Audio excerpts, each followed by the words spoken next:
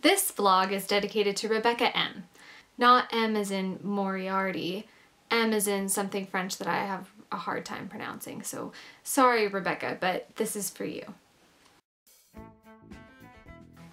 not obsessed, slightly enthralled, mildly obsessed.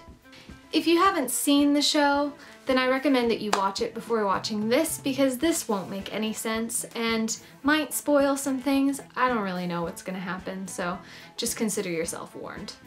First, go Mycroft. Molly. Go Watson. Moriarty. Ugh. Mary. Ugh. Oh, Sherlock. As for the others, I didn't care enough to include them, so sorry about that. Moving on. I may or may not be taking up the violin. I wear scarves of a blue and purple variety whilst popping my coat collar.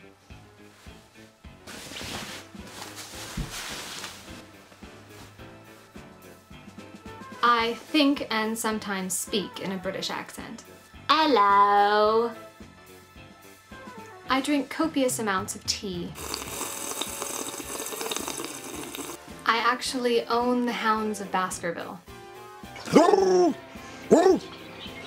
I am in search of a short, militant best friend. I text now. That's new. I now make deductions about people in public. Deductions that are not necessarily spot on. They're wrong. They're completely off, actually. Allow me to set the scene for you. I walk into a coffee shop. The smell of coffee engulfs my senses, because it's a coffee shop. The barista is looking rather frazzled. Hair messed up, smudges on the apron, right pant leg tucked into right sock. Somebody got dressed in a hurry this morning.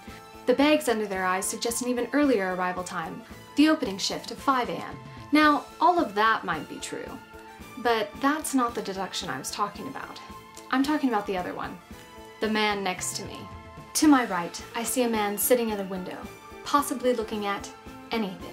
He's wearing a freshly ironed dress shirt with one crease down the middle, suggesting that it was not freshly ironed. He sits squirming in his chair, clearly being made uncomfortable by the woman sitting across from him. The woman, nicely dressed, hair up in a bun.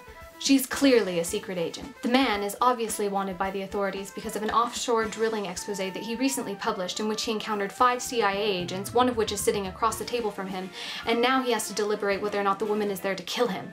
When in reality, he's just a businessman drinking his coffee, possibly uncomfortable because he put his underwear on backwards that morning. I don't know. I have no way of knowing that. And thus my deductions get a little out of hand. It's becoming a real problem. Everyone's either a secret agent or a bloodthirsty criminal, because I deduce that. Anyhow, Sherlock is an amazing show, and I encourage you to watch it. With brilliant writing and a phenomenal cast, they Sherlocked that one up.